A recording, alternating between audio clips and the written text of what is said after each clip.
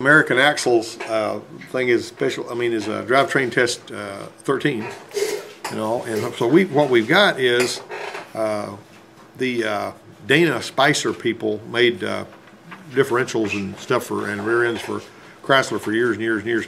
And I don't know if it was because their machine equipment started wearing out or whatever, but some of the Jeeps and stuff that we were in the late 90s and early 2000 were making whining noises and stuff right out of the factory, like the axles were noisy. And so they started using these American axles, and this is about the American axles. Now, I will tell you that the differential is about the same for the most part. I mean, there's some minor differences from one to another on these, but what we're going to do here, these particular axles, this is a brand of axles you got right here. And each one of these was available with a gear ratio of either 373 or 410. Now, what does that mean? If I say 373, what does that mean? If I got 410 gears or I got 373 gears, can you intelligently discuss that? Do you know what it means? 3.73 turns of the drive shaft for 1 turn of the wheels. Simple as pie. You probably knew that, didn't you? 410 would be 4.1 turns of the drive shaft. And what's going to be a lower one? That's what people that like to race, they have the lower, the more turns of the drive shaft, because you got, there's more power there. Now these American axles are made of iron, and each one's a full floating design. That means the axle shafts don't support the weight of the vehicle. Now you understand the difference between a floating axle and a regular axle? On the Ranger, what's holding the weight of the truck? The dadgum axle. The wheel is bolted to the axle. The axle's got little bearings that are inside the steel axle that drives the truck down the road is actually also supporting the weight of the truck. All right, now you guys have all seen 3/4 ton trucks or 1 ton trucks or whatever, and they got this big thing sticking out of the middle of the wheel with bolts around it. Mm-hmm. That's a floating axle, because the weight of that thing is being supported inside that hub, and the axle is just going out there and it's bolted to the outside of the hub. You can take the axles out without even taking the wheels off with the truck flat-footed, because you just take that ring of bolts out. And Lundy probably saw a lot of that stuff on military equipment, floating axles and stuff. So my dad's truck's got that. Yeah, because their dad's truck's got that. So that's a floating axle is what it's called. Now the reason that's stronger is because, once again, the axle's not being supported. I mean, the axle that's driving the vehicle down the road is not carrying the weight of the vehicle. All it's doing is taking twisting motion, right? And so that's really important to look at on them heavier duty trucks. 3/4 ton and up will have that kind of thing. But in these particular ones, they're talking about that. Now, when working on this particular type of axle, the American axle is a brand name. There's some information that's going to be found in 2 places. An identification label originally applied to the axle during manufacturing may also not be present when the vehicle's sent for service, right? So basically, the code on the label's got the manufacturer part number, revision level, and axle ratio. Now, have you seen on these Ford axles that we've got the little metal tag that's under one of the bolts? Now, you know what that little tag is for? You know that you're never supposed to leave that little tag off. You're supposed to put it right back on there. That's like when years ago when we used to rebuild carburetors, they'd have a little metal tag under one of the screws that had the information about that carburetor on it. And when you went to get a carburetor kit for that carburetor, you had to have that. Well, the axle's the same way. It's going to tell you the axle ratio, what size it is, and all kinds of other stuff about it, if it's lock-in differential and all that. So always put that little tag back under that bolt so that somebody can do it. And on the GM, it's stamped on the axle tube. On these particular ones here, apparently American Axle on the ones that we're talking about here had put it on a sticker. But anyway, if the label's not present, this one here will have it stamped onto the axle tube like a GM. So you just need to look for that. But whenever you're ordering parts for it, if you're going to get something, you got to tell your parts guy that number. If you just walk in there and say, I've got a, whatever it is, model Jeep Cherokee or Dodge truck, and it's got, this whatever axle under it, if you don't give them those numbers, they're going to say, well, I need the axle number off of it. And one of the things I used to hate was whenever I'd go into the parts room and the parts guys would ask me a question I didn't know how to answer. Like I'd pull in there and I'd say, I want to be like a dummy. I'd go in there and I'd say, I need a fuel pump for this Taurus. And they say, is it a 16-gallon tank or an 18-gallon tank? I say, I don't know. What, you want to drain the gas out of it and pump it in, measure it? How am I supposed to know this? You know what I mean? But then I found out when I laid under the tank, I could see the number that was actually pressed into the thing. It was an AB instead of an AA. It was an 18. And then I figured out even farther, if it's a station wagon, it'll have an 18-gallon tank. So I mean, but they didn't have that information in the parts room. And sometimes they'll ask you information, even now when I call Advance. They'll ask me something that I don't have any way of knowing what it is. I say, well, you need to tell me how I need to figure that out. You know, well, you got a VIN number on it. Okay, I can do that, you know. I mean, I don't know every little thing about every little car. I mean, who does, you know what I mean? But you need to know as much as you can. All right, so here we go. So you got a pinion flange. You know what a pinion flange is? A pinion flange, who's taking that rear axle, I mean that chunk on the bench back there, who's taking that apart? Yeah. You've taken it apart and put it back together. That flange where the drive shaft bolts has got 4 holes in it is what they're talking about. That's a pinion flange. Now, you know, some of them have got a yoke that you just stick your U-joint up in there and it's got little straps. That's a different style. But most everything nowadays is using pinion flanges with a few exceptions. Anyway, that's, well, the ring and pinion gears are a match set on every differential. You can't just take a pinion gear and a ring gear from 2 different axles and put them together and expect them to work good without making noise. And I've said this a zillion times, gears in these axles can look good and sound horrible. Hey, come in here, girl. All right, let me fix that, which I'll get me a ticket there. Okay, 3, 4.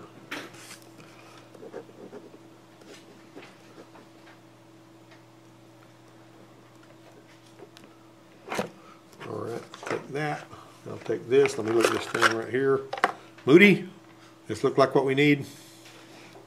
Yes. All right, he had that on the shelf and didn't even know it until he called back and got the right thing.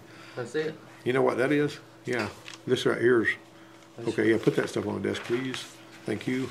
Yeah, this is the one. Tell him I need a bill for this. Okay. And anyway, that's this is what we're going to put in the Pontiac to stop the dim headlights from blinking off and on when they drive down the road. And me and Moody, we busted our fanny looking for the location of this thing, and it turns out it's just plugged. It turns out it's just plugged into the power distribution center under the hood, and it's got a little thing. We just worked on that, didn't we, Moody? Here, take this box. You know what to do that when we get out of here. The heater core is leaking on that thing too. I may get Dustin to put a heater core in it. That'll work with Dustin. All right, here we go. The adjusters on this thing. Now, who remembers if you're setting the backlash on these differentials, you got to move the ring gear closer and farther away from the pinion.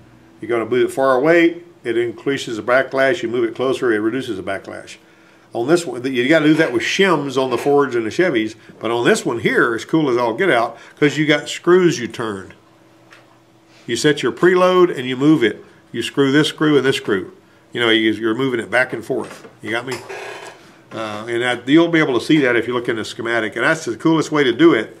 The adjusters are used to set backlash and differential preload. Now, what's preload? Tell me what preload is. I've told you about preload before, but I don't know if any of you can pull it off the top of your head. That's the amount of pressure that's supposed to be on the bearings before anything is turned or whatever. Because why do you want preload on there? How many of you guys, you take a little, you know, whenever you take the little cutter key out, screw the nut off when you're pulling the rotors off the front of an older one like the Ranger? You know what I mean? Like if you're going to pull the brake rotor off on the Ranger, you got a little dust cup, right? Pull the dust cup off. You got a cotter key. You got a castellated nut, or a nut with a shell over it. When you screw that nut off, and then you got these cone-shaped bearings. When you screw that nut on there, the amount of pressure you put on those bearings is your preload. Now on those, you don't need to put anything except finger pressure on them. Why? Because you're not actually, those bearings aren't on a gear. You know what I mean? But a gear, those gears it's so critical that those gears have got the right relationship to each other, that the pinion depth is important, how deep the pinion is into the other gear, and the backlash is important too. And you don't want those things doing anything except turning. You don't want them moving this way and that, or moving around and all this kind of stuff. So those things have got to be pretty dadgum tight, right?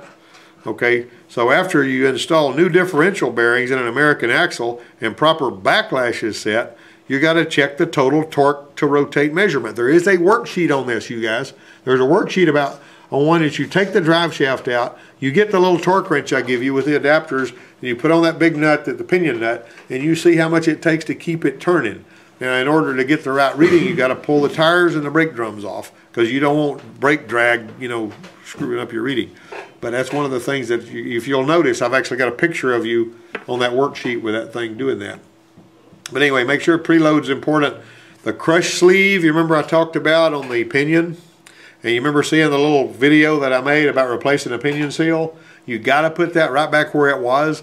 If you, for some reason, go too far, you can't just loosen it off a little bit. You got to pull it out, put a new crush sleeve in there, and you got to go back and keep checking your preload as you go until you get it right. You know, tighten it a little bit. You can't just zip it up with an impact wrench. And you can't use a torque wrench to tighten it, but you do use a torque wrench to see how much it takes to keep it turning. That's really important. All right. Okay. The differential pinion is retained in a differential housing with a snap ring. You got to remove the pinion shaft from the case. You got to use a hammer and a punch on the side of the shaft that has a hole. Basically, on some of those, they'll have a snap ring that is actually inside a dimpled hole, and the only way you can get it out is find the hole that enables you to unseat that really stiff spring steel snap ring. Steering gear boxes are made that way sometimes. You'll notice that. If you ever see a ring that there's no way to grab hold of it, it looks just like a piece of wire that's bent into a circle and it's dimpled into a thing and it's supporting something, then look around the side of it, you're going to find a hole. And when you find that hole, you're going to stick something in there and you're going to bump it and get it out of there like that, because there's no other way to get it out. That's why they put that. Okay, so a new feature of the American axles is a track right helical differential used in the limited slip versions. I'm going to show you guys this on a picture, because you need to see it, because you may be confused if you don't look at it. And you guys can look at this stuff with me too, because there's some really cool pictures here. It's got a two-piece case and two side gears, and doesn't have any clutches. That makes it easier to disassemble and put back together. Now, who was that worked with me on that 88 F-150 that had the limited slip? You were in on it. Who else was in on that? There's somebody else involved with that, huh? That big S-shaped spring that was between that was a bear, wasn't it? Had to stack all them clutches in there and put that. Well, this one here is different. Look at that up there. See the? Hey, I have that worksheet. See that? A new feature of the American axles. That's your little track right. It's limited slip differential, uses helical pinion gears and brake shoes. You got that little shoes in there. Okay, so wait a minute. All right, there you go. You've got a two-piece case, two side gears, and then no clutches. That's what I was talking about there. And it makes diagnosis pretty straightforward. It won't move when differential failure occurs, though. You got me? Differential failure occurs, it just won't go anywhere. As far as lubrication goes, the fluid is different from the other ones. Both the front and rear models use synthetic gear lubricant, and no friction modifier additives are required. Friction modifier keeps it from going whoop, whoop, whoop, whoop when you're going around the corner on those old kind. These don't have that. Lube specs can change, so you got to consult your service and see how they're actually marking everything whenever they're working on it. All right, so right here. Now, watch this. Look at, you can see the words as good as I can. 6-step troubleshooting procedure, right? You got to verify the symptom is present. Moody, what did we do on our Pontiac? We let it run, and we saw the dim headlights go out, didn't we? That's verifying it, right? Okay, and then he had already replaced the dimmer switch, which didn't amount to a hill of beans because it still did it. All right, we kept on going. All right, so there's some kind of noise-related issue typically on the rear ends. You got to determine any other related symptoms by any other rotating components. Tire transfer case. How many of you guys have been smacked around on I don't know if you've done alignments in here enough. Of some of y'all haven't done alignments yet. But sometimes when you're trying to do an alignment, somebody's got one pulling, and you check all your alignment angles and everything is okay. It turns out that when you rotate the tires from left to right, the pull's the opposite direction. So the whole thing was a tire pull, and there was nothing wrong with alignment angles. You got me? So tire pull. You remember that, Joe? Yeah. You're gonna remember that whenever you remember that at the that place up there, right? Mm-hmm. Okay, don't forget that. All right. What are you doing? You sharpen my pencil. He dropped your pencil. Oh, no. All right then. Axle noises are related to vehicle speed. How many of you guys have ever heard axle noises? What does it sound like? What axle noise did you hear? I think I heard one yesterday. On what was it? Dude pulled it in and got out. Was it rear wheel drive? Yeah. No, it's all-wheel drive. All wheel drive actually. Okay, so what did you hear? What kind of noise was it? It was like old. I don't know. It was kind of squeaky noise. Oh, a squeaky noise. You're going to typically, if you got in a rear axle, you have a whine or a howl or a roar or a rumble. It's kind of like a growly squeak, but yeah. like a high-pitched rabbit. I mean, a low Now, when was it doing this? I mean, was it doing it when you were moving, when you were bouncing, what? Just pulling in the little, you know, the little elevation between concrete and shop floor. It was making all kinds of racket. Yeah. Well, was that suspension noises rather than axle noises? No, it was. It was related to the movement of the vehicle, not the bouncing of the. Okay, so that's how you can determine that. But anyway, whatever the nature of the axle noise is, and you got to determine it is. We used a chassis here for that. We had one, a 2003 Explorer, one time that came in here with roaring noises, and we had to figure out what to do with that thing. So we actually got our chassis here, which has got little microphones. Put your headphones on. You can click it from one microphone to the other, and a little electronic device. And we determined that the differential was really, really, really noisy, so we tore the differential down, and the bearings were shot. I mean, they were all brindled and pitted and all that kind of stuff. So we put bearings in it, put it all back together, got it all set up just like it was supposed to be. We drove it, and we still had a roaring noise that sounded like bearings. And I'm not talking about, the rear axles are going to whine. Wing, ying, ying. You're going to hear that singing. But on this particular one, the hubs, which are on the end of CV axles out there, they were bad too. But I mean, it wasn't like we misdiagnosed anything, because when we pulled the bearings out of the rear end, they were shot. I mean, you could look at them and tell they were bad. And the ones out there, when we cut them apart, I've still got pieces of them around here somewhere, they were bad too. And they're not even swimming in the same wall, so I don't understand all I know about that. Okay, how many of you remembers the story about the RX-7 that had rear axle bearings that were bad? And they changed the rear axle bearings, and a month later it's back with bad bearings again. They changed the axle bearings again, it's back with bad bearings again. I heard about this at the school in Jacksonville when I was out to school. So they need to just go ahead and... They replaced the whole rear end, but those came back roaring a month later, and it had bad bearings again. So, wow. We had a bad ground. We had a bad negative battery cable connection at the engine block. And what it would do when you go to start it, that current would run down the drive shaft and go out there, arc on the bearings, come back up the park brake cables into the body, and it starts the car. Every time you started a car, it would arc on those bearings. Bzz, bzz. They bought the car back, and they took it to the school, and the instructor at the school found it. Whenever he was doing an electrical class, he found out there was a lot of voltage drop in the negative side, and it was actually shorting, arcing on the bearings. Well, after the bearings have rolled, though, you can't tell what it was that did it. You see what I'm saying? You just see they're shot. They're all pitted and everything. But anyway, that's an interesting story.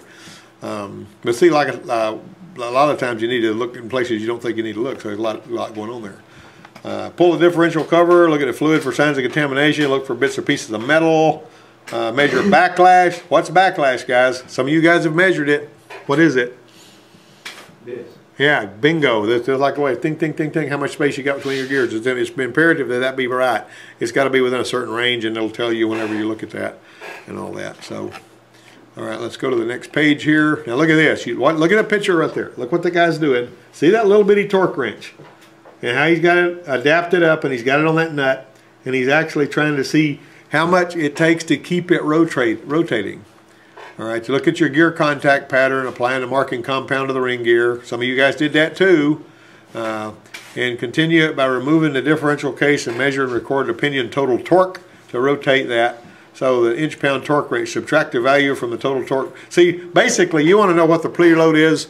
You want to know the preload's right on your pinion, and you also want to know it's right on your carrier for your ring gear. So if it's right on both of them, you know, you're going to basically get a reading for your pinion, and you're going to get an additional amount of torque that's added to your other one.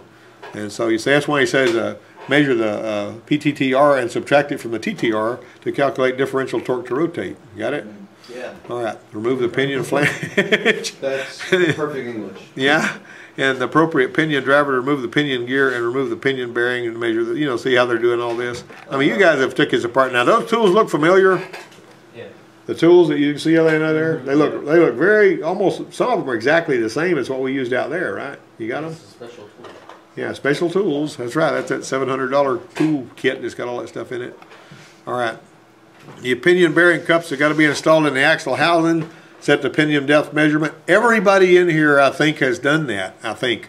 Has anybody not torn that rear end down and put it back together? Okay. It's really important that you do that. And you see their bearing, see how they press the bearing off, see the shim? This looks familiar to you guys, doesn't it? The ones you have done it. You two guys have done it and all that. So anyway, all right. Now see this right here? Crucial to the operation, adjust to backlash. Look at this. That determines bearing, preload, and gear contact pattern. Now on your Ford and your Chevrolet, what you're supposed to do is you're basically supposed to take shims. The shims are a lot of different thicknesses that go on each side of this carrier. And you're supposed to have a bunch of those shims on hand, preferably in the parts department and all. And they're all different thicknesses. So you're supposed to find one set of shims that takes all the slack out, but you can push in with your thumbs. And then as you're setting your backlash, you're basically going to subtract from one side and add to the other side and get it to where it's right. Then you add 4 to 6 thousandths to each one of those shims, and you use a special tool to knock it in there while the thing's spread out. And then that gives you your preload. Now on this one here, you just use these. You see how the guy's turning that nut right there. Can you see that little nut thing? It's got holes in it. And it's got threads on it on the inside. And when you turn it, you basically can move it back and forth like that. Install the differential case into the axle housing. Tighten the left adjuster till the ring gear is seated against the pinion. Then back off the left adjuster 4 holes and install the adjuster lock and bolt. Now the adjuster lock bolt keeps it from moving while you're driving. All right, so look at that. New bearings. Wait a minute. What do you see up here? Look at the first question. Total torque to rotate. New bearings, 30 to 50 inch-pounds. Used bearings, 25 to 45. Now that's not what it takes to get it started. That's what it takes to keep it going. Now look at these pinion gears. See that? You've also got a pinion gear marking question right there. Now look at that. You got a pattern analysis right here. Go down a little bit. No. Oh, this way? Just right there. Yeah. All right. All right. Now, what do you know? Nothing. All right. Look at this. 24A. Let's look at 24A. All right. 24A is what? That's the proper pattern. Confirms correct pinion depth and ring gear backlash. Now you can take one of those Ford axles apart over there that's never been under a car, and you'll see white marking compound on the gears where they did this at the factory when they built them. Right? Contact pattern 24B is an example of an incorrect pattern. The ring gear is too far away from the pinion. Okay, here's 24B. You see 24B. See that? Ring gear is too far from the pinion when you see a pattern like that. You got me? It's like it's at an angle. Yeah. See that? It's supposed to look like this. If it looks like that, the ring gear is too far from the pinion. Okay. Now look at 24C. Prussian blue, right? Huh? Yeah, Prussian blue works for that. There's other marking compounds you can use. Prussian blue works for it really good. Okay. Now look at 24C. You see that pattern right there? Opposite. Yeah, 24C. All right. Read what it says 24C says. All right. The contact pattern shows the ring gear is too close to the pinion, and you need to increase the backlash and move the ring gear farther away. A pattern that looks like 24D, right, means the pinion gear is set too high.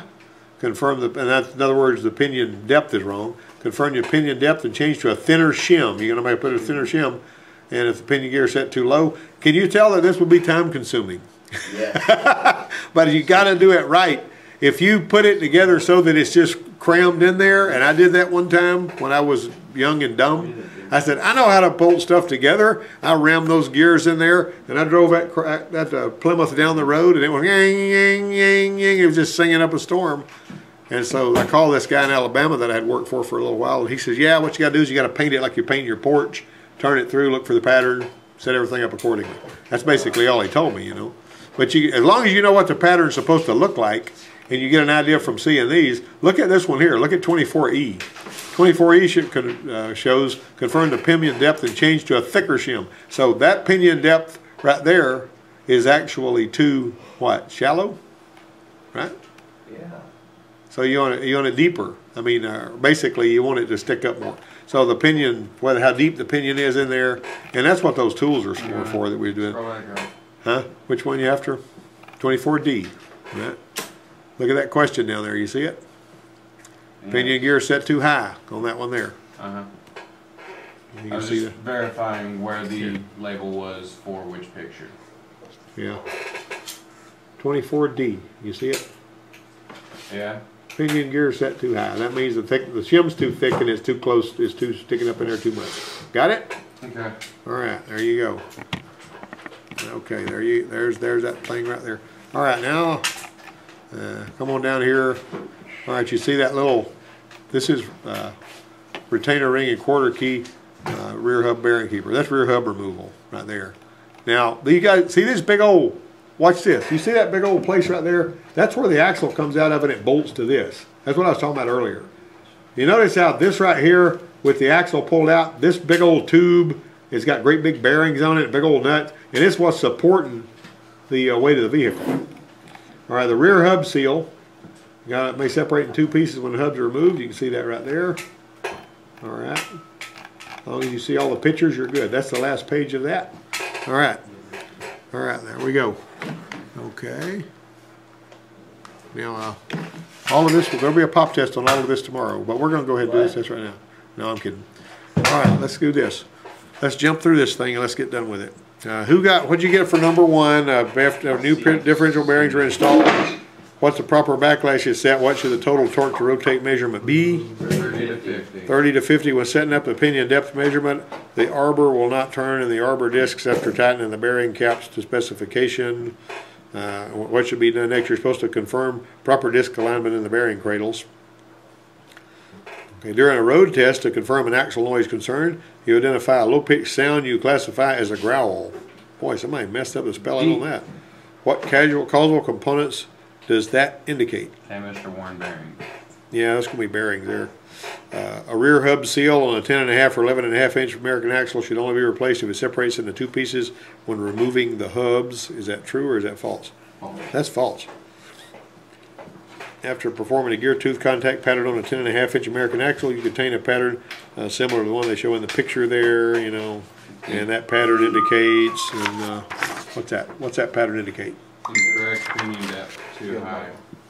You got that? Everybody like that? Too high. Let's flip it over. Technician A says information about American axles is found on a label attached to the axle tube. Technician B says information is stamped into the axle tube. Are both of them right? He's right. Both of them are right.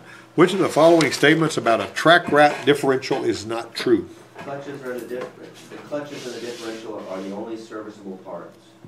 Yeah, listen to that. That was not true. The preferred ring gear backlash setting for American axles is between actually 5 and 7 thousandths. When that would be C. When assembling an American axle after adjusting pinion depth, which of the following components is reusable? Not the seal. The pinion seal is actually reusable, believe it or not, on that one, yeah. After doing that particular job, after adjusting pinion depth, you know, because you didn't really hurt it. I figured you want to replace it anyways. Yeah, yeah, I think so too. But you know, that you can reuse it in that particular case. Which of the following is not true about American axles used in Dodge trucks?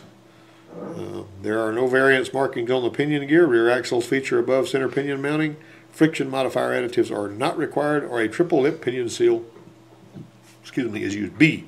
Rear axles feature above center pinion mounting. It's below center pinion mounting, and that's why you need the, you know, that's what high point gears are all about. Okay, that's got that.